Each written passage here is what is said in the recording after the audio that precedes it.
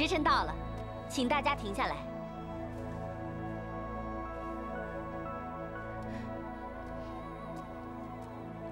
李光楚，请凭见。乌兰、桑华，把参与征选的名册拿来给我。是。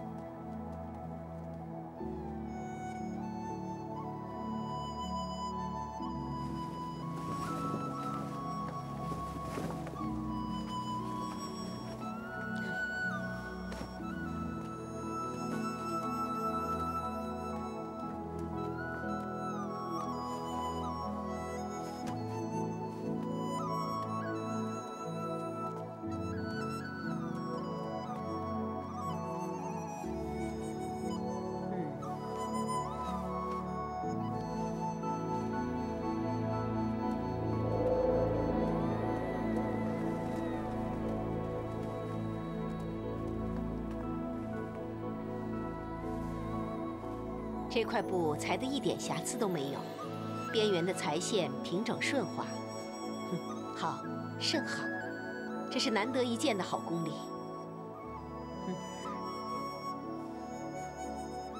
冷雪燕，你过了第一关，恭喜你。多谢李广楚同司库。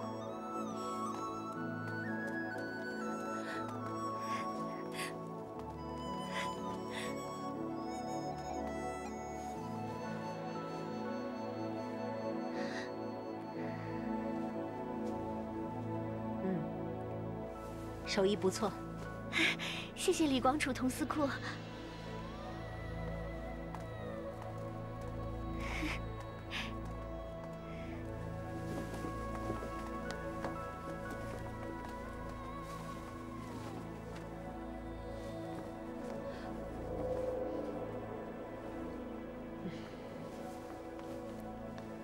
心儿，别难过。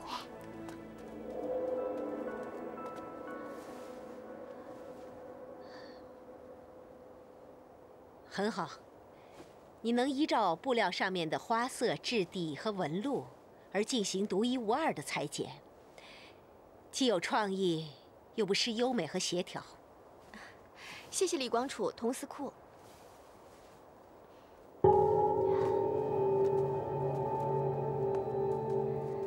这位甄选女子，怎么长得那么像以丹格格？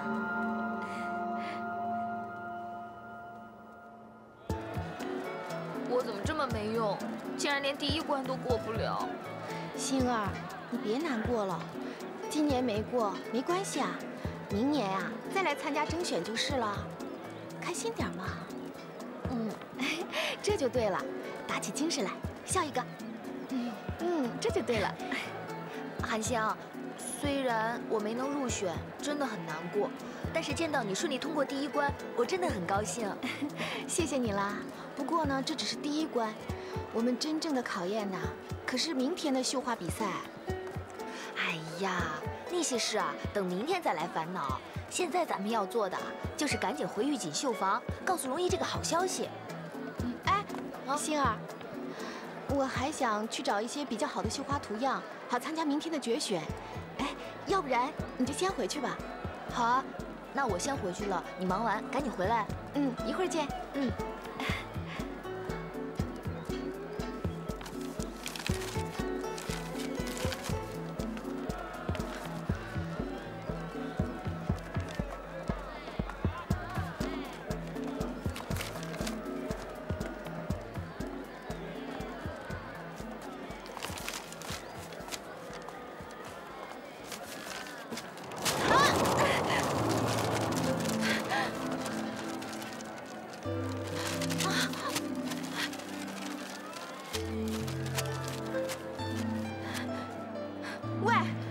怎么回事啊？啊，对不起，对不起，是我不好。真是个冒失鬼！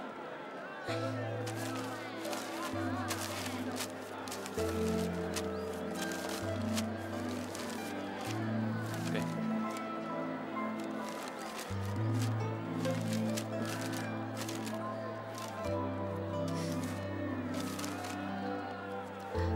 怎么会少了一张啊？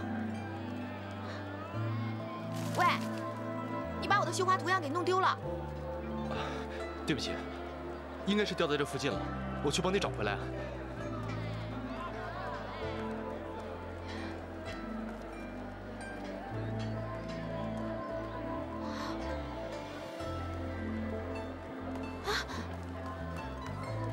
喂，在这儿呢。哇，怎么会飘到树上去了？不要紧，我帮你拿。树这么高，你怎么拿呀？蹲下。为什么要我蹲下？叫你蹲下就蹲下，你哪来那么多话呀？我来，蹲下。喂，哎呀，你蹲下。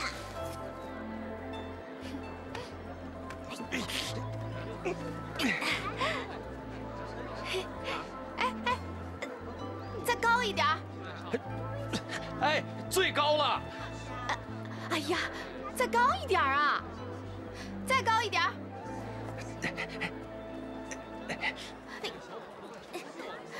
站稳一点儿，再高一点儿。喂，不行了，我。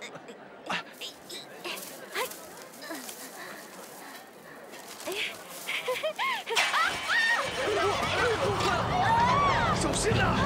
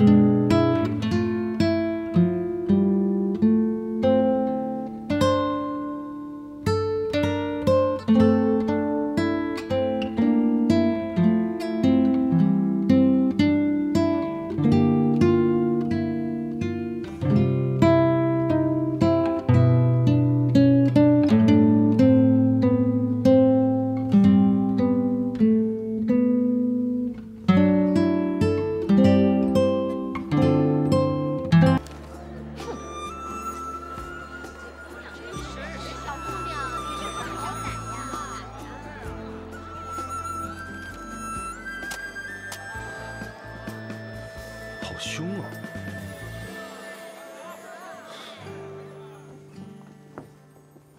佟司库，务必盯紧他们做好善后工作。最近这些杂役有些懒散，上头已经特别交代过了，在这个节骨眼上可千万别出差错了。李光楚，李光楚，参见贝勒爷。免礼。哦，贝勒爷，小的刚才不已经说过了吗？真的帮不上您的忙。你误会了，我是想向你打听一个人。贝勒爷，您要打听谁？冷雪燕。冷雪燕。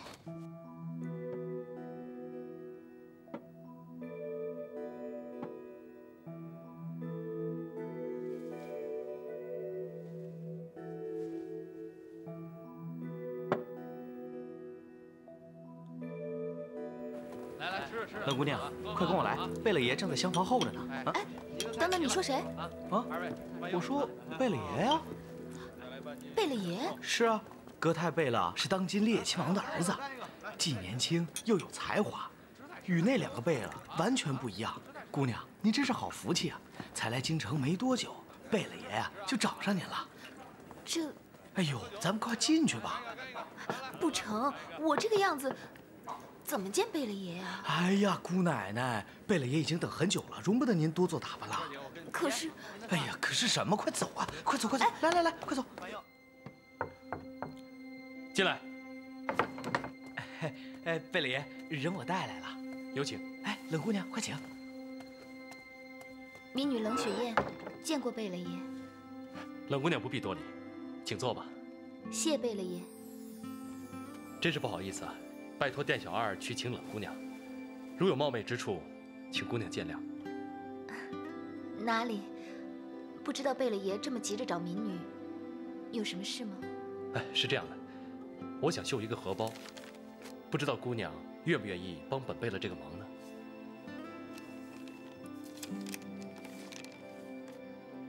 小事一桩，雪雁答应就是了。多谢姑娘，事成之后，酬金自当加倍奉上。贝勒爷客气了。那要绣多久呢？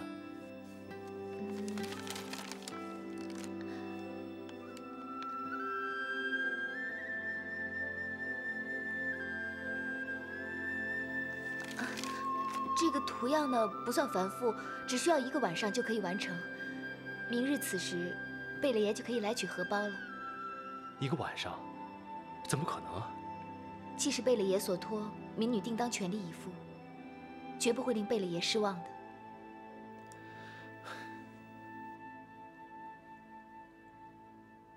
干杯！庆祝韩香初选过关。谢谢大家。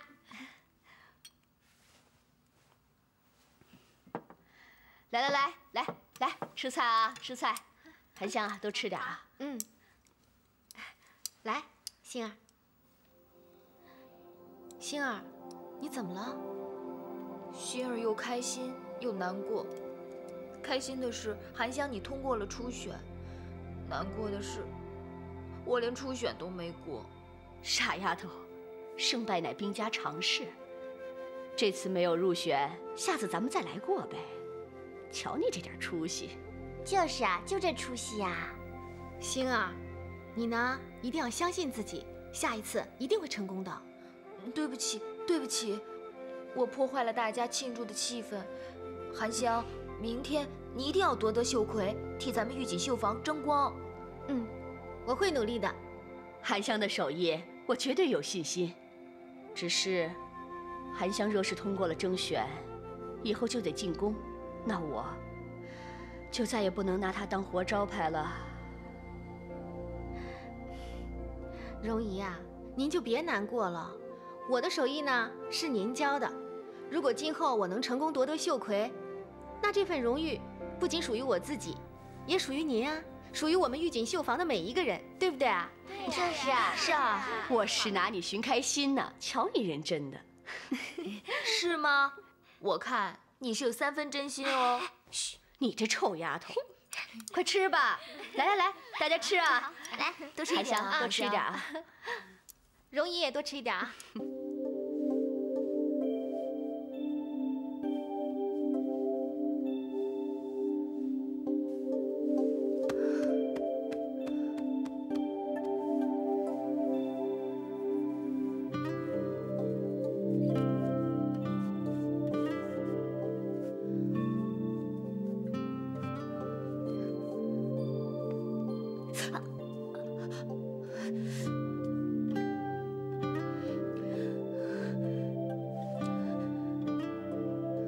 不行，我绝对不能让贝勒爷失望的。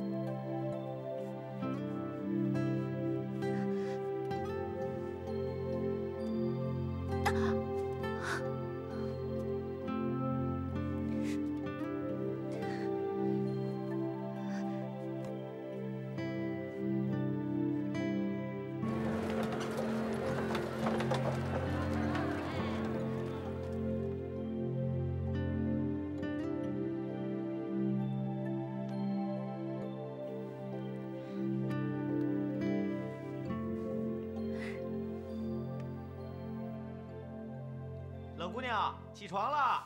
今天一早您还得去参加决选呢。冷姑娘，哎呦，原来冷姑娘早就起床了。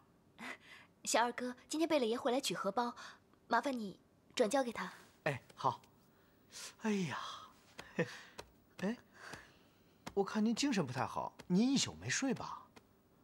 没关系，荷包就麻烦你转交给贝勒爷了，我得准备准备，赶紧去参加决选。哎，好。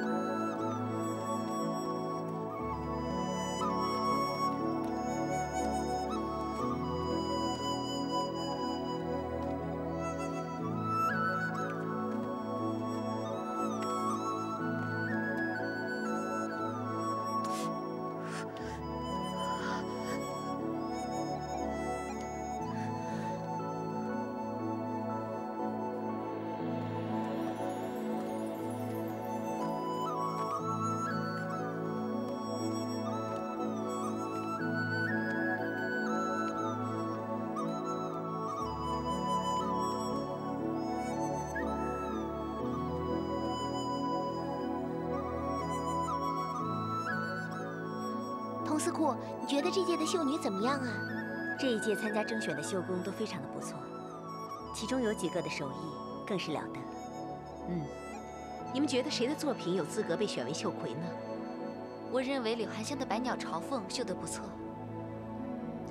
我倒认为冷雪燕的《花开富贵》比较好。佟司库，那你的意见呢？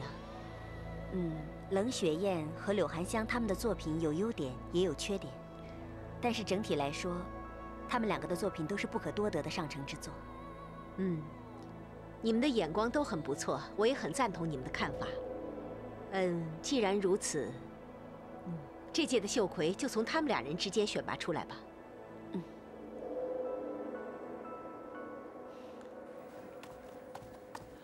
贝勒爷，荷包，麻烦你。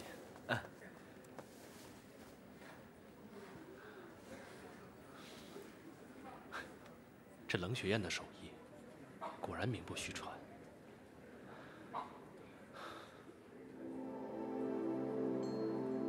张彩洁、吕明玉、周小芳、程文娇、桂明丽、冷雪燕、林木儿、柳含香、孟春竹。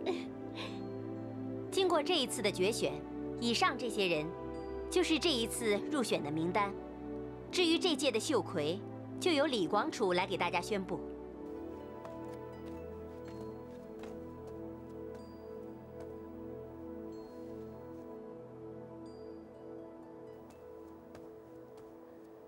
经过咱们方才审慎的商议之后，大家一致认为柳含香的《百鸟朝凤》和冷雪燕的《花开富贵》都属上乘之作，所以待会儿呢，不管是两位其中的哪一位被选为秀魁，我都要向两位说一声，你们的表现各擅胜场，彼此不分轩轾。一只蜜蜂。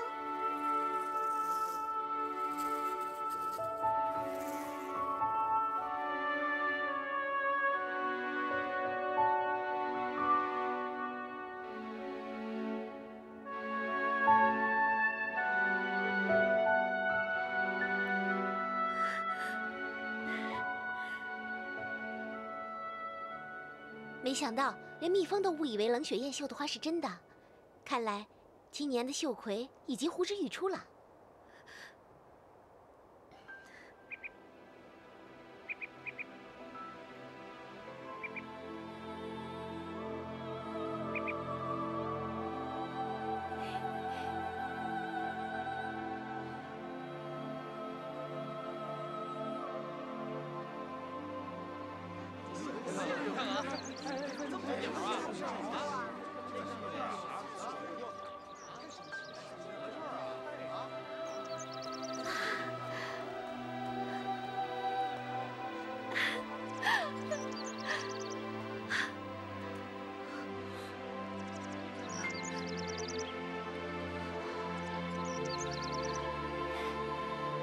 花开富贵引来孤蜂采蜜，也许是误认；但是百鸟朝凤引来千翅万羽，看起来未必就是巧合了。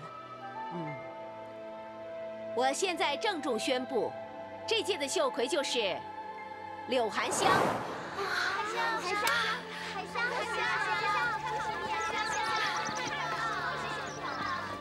谢谢，谢谢，谢谢，谢谢你们，谢谢你们了。哎呀，谢谢。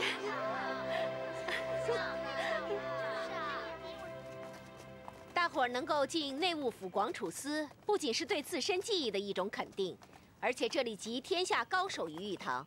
以后你们和那些手艺精湛的前辈在一起共事，必定更能增进你们的手艺。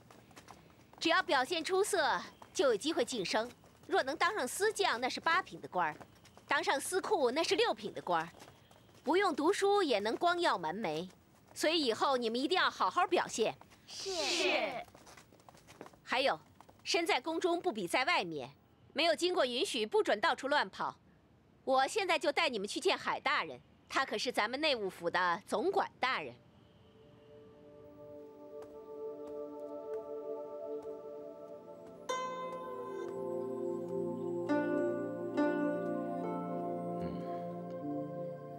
这件作品可是出自今年秀葵之手。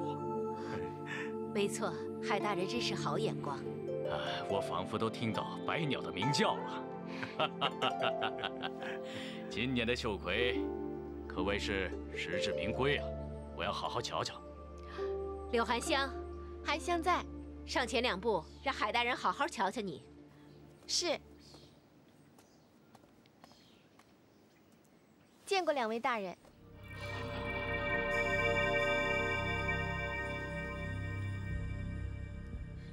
柳含香，你府上哪里？家里还有什么人呢？含香自幼在石亭镇的乡下长大，家中仅有父母2人。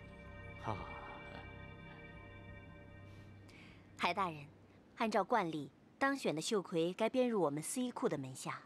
除了柳含香之外，下官还想挑选其他几位秀女，有冷雪雁、林木儿、孟春竹、周小芳、庄彩蝶、雷明玉、郑小巧、苏丽欣等秀女加入我们司仪库。李广楚若是同意，本官没意见。好吧，那就依了同司库，剩余的人就等其他司库前来，再分配成各司库的将女。既然今年征选一事已抵定，那本官可得去向皇上禀报这事儿了。恭喜各位了。谢海大人。您请。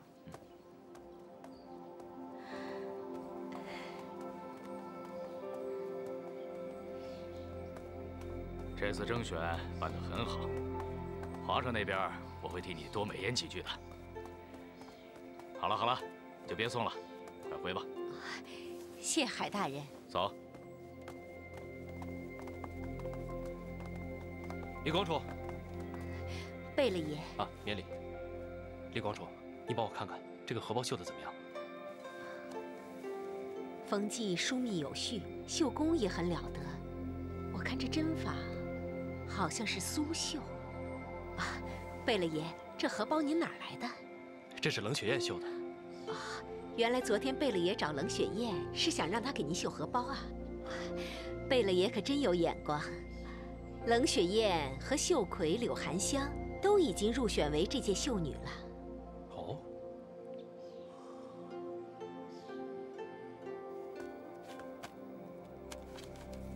从现在开始，你们就是司仪库的人了。待会儿你们回家去收拾一下东西，然后和家里人好好的团聚一下。因为你们入宫之后，想要再出宫的话，就不是那么容易的事了。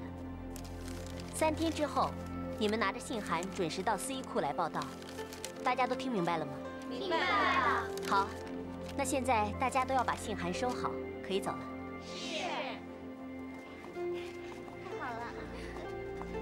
你好，我叫春竹啊。你好，我叫韩香。韩香，你的绣工怎么这么了得？以后可以教教我吗？这怎么敢当呢？以后啊，咱们还要共事。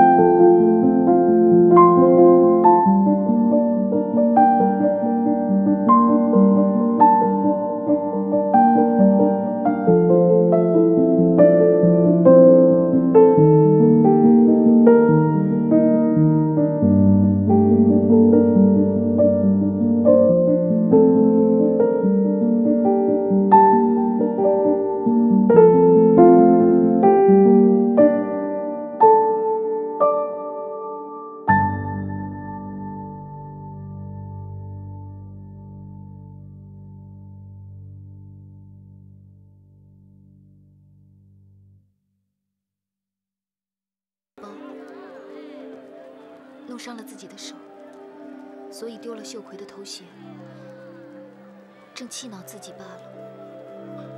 真是对不起。不过秀葵也只是个头衔，冷姑娘你有真功夫，以后有的是机会大展拳脚。贝勒爷有所不知，我们这些民间秀女每年苦练手艺，无非就是希望在征选会上替自己争点荣誉。如今雪雁落败，心中自然有几分遗憾，不是3言2语就能忘怀的。我看不如这样吧，晚上我请你吃顿饭，一来是感谢你替我绣荷包，对你手的伤势表示歉意；再来，也希望你把不开心的事给忘掉，如何？这绣荷包只是一桩小事，雪雁可不敢劳烦贝勒爷的宴请。如果你不答应的话，我的良心可是过意不去啊。既然贝勒爷如此有心，那雪雁就却之不恭了。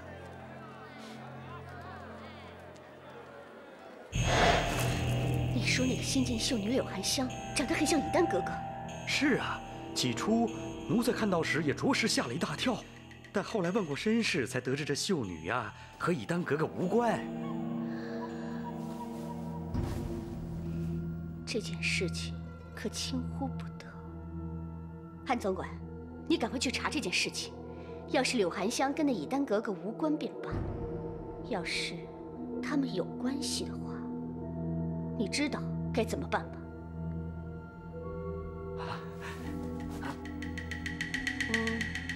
这。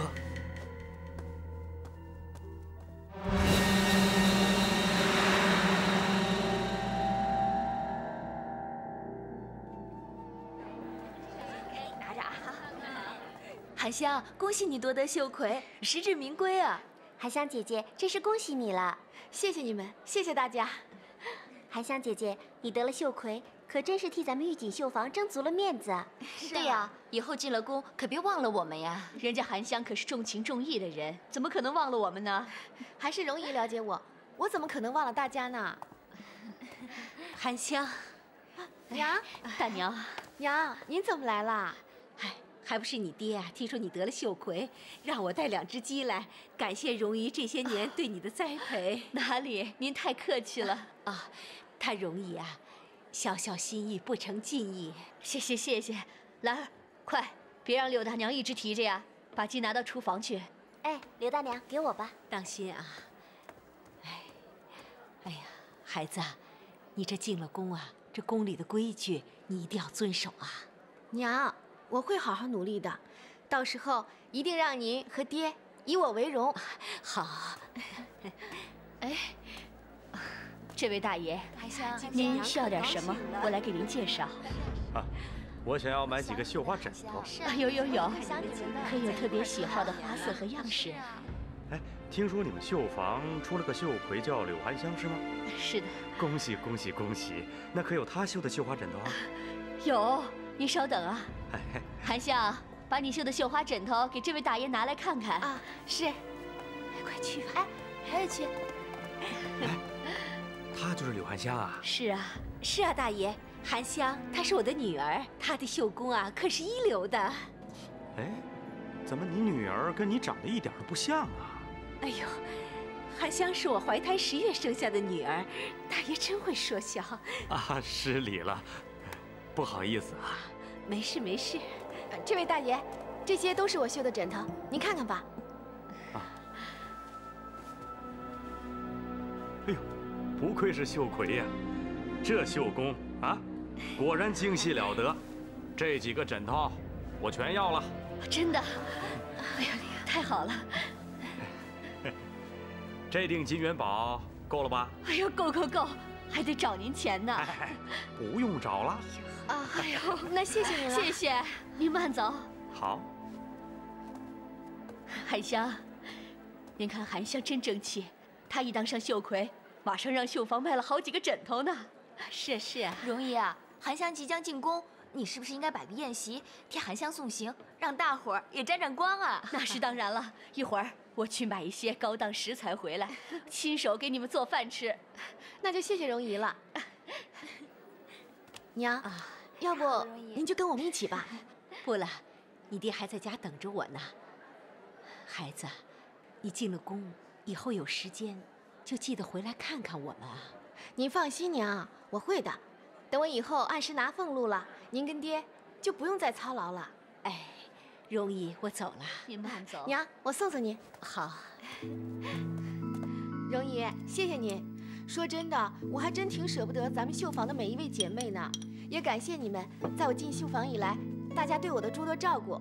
含香，你不要再说了，你再说我又要哭了。好，那今天晚上每一个人都要开开心心的。来，我敬大家一杯。来，干杯！干杯！好，含香是咱们绣房的骄傲。今天晚上，容姨警告你们了。 大家只准笑，不准哭。好，是。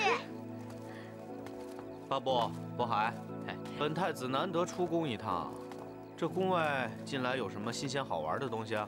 说说。哎，有，那个春风楼啊，最近新来了几位江南姑娘，能歌善舞。是啊，要不我请太子殿下去那儿坐坐啊？春风楼啊，那都是花街柳巷的女子，你觉得本太子能看得上眼吗？哎呀，我说你渤海净乱出馊主意。 那种地方会降低太子殿下尊贵的身份。八部啊，那你说，你可有想到什么好去处？对了，最近广储司办了一场征选大会，听说有个御锦绣房表现不俗，能与宫里的司仪库相比。今年的绣魁都是他们绣房拿下的。太子殿下有没有兴趣看看？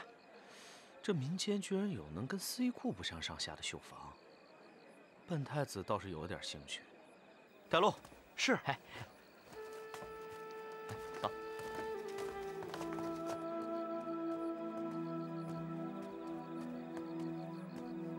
赵总管，哎，不知道府里还有什么需要采买的？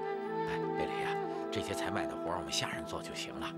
您都已经陪着老奴逛了好几个时辰了，这剩下的事儿啊，我自己干就行了。您呢，先回去吧。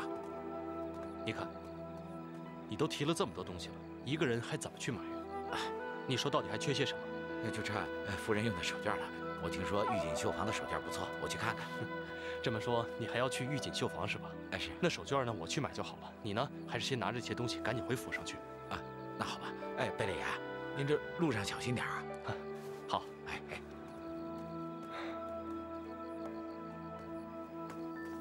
这不到了吗？先生都挺娘子。哎，怎么打烊了呢？哼，都打烊了，还叫本少爷来做什么？ 少爷先息怒，我这就叫门去。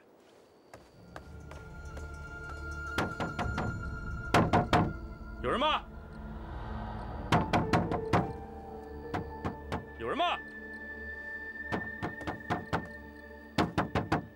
阁太参见太子。哎，在外叫我少爷，我不想暴露身份。啊，敢问，少爷，怎么会和我两位哥哥到这里来了呢？这地方就你一个人能来啊？ 哎，走开，走开！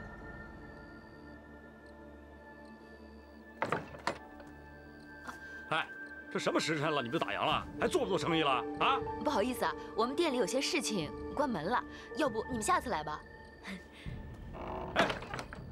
哎，八部，这就是你说可以媲美司仪库的地方。本少爷在司仪库还没吃过这种闭门羹呢。少爷请息怒，我再去叫门。今天非要他们做少爷的生意，好不好？ 哎，大哥，既然他们说今天有事，我们就不要打扰他们了，不如明天再来吧。哎，你的意思是说本少爷不懂得礼数是吗？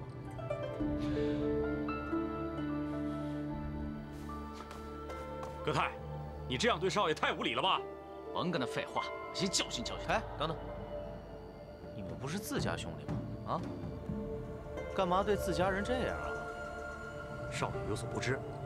我们早就怀疑葛太是阿玛从外头捡回来的。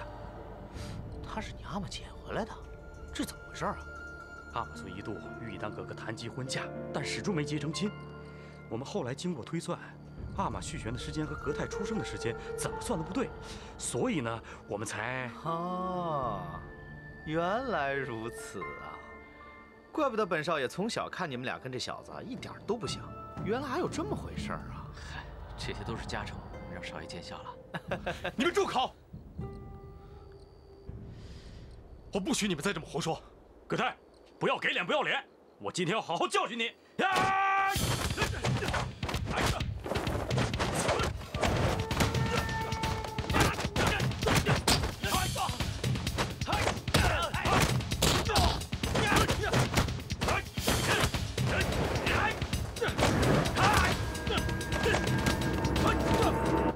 外面怎么这么吵？该不会是刚才那几个人发生什么事情了吧？怎么回事啊？韩香，你别多管闲事。没事，我就出去看一看。哎。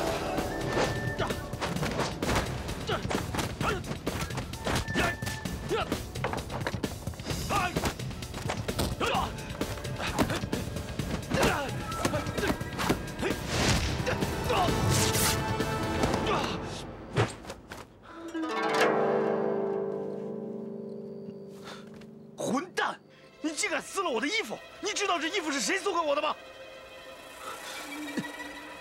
那是皇上赏给太子的，还不快跪下请罪！否则，上头跪罪下来，看你怎么向阿玛交代！快跪呀！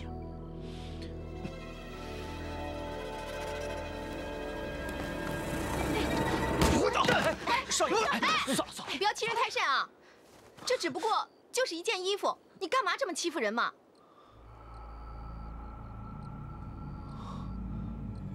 哎，我说姑娘，你到哪儿来的？怎么这么跟少爷说话呀？哎，老布，跟姑娘家讲话应该客气点嘛。姑娘，不是我欺负人，而是我这件衣服不是常人所有，不是你有银子就能买得到的。买不到啊？那补补不就好了吗？仗势欺人，算什么英雄好汉啊？哼，我敢说这京城里没有一个人能把我身上穿的这件衣服补好。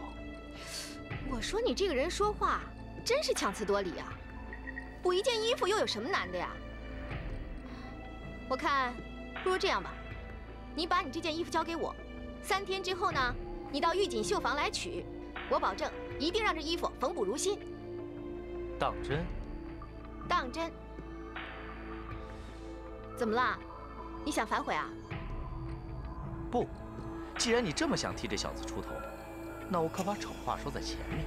如果你做不到你所说的缝补如新，那我就要你以身相许。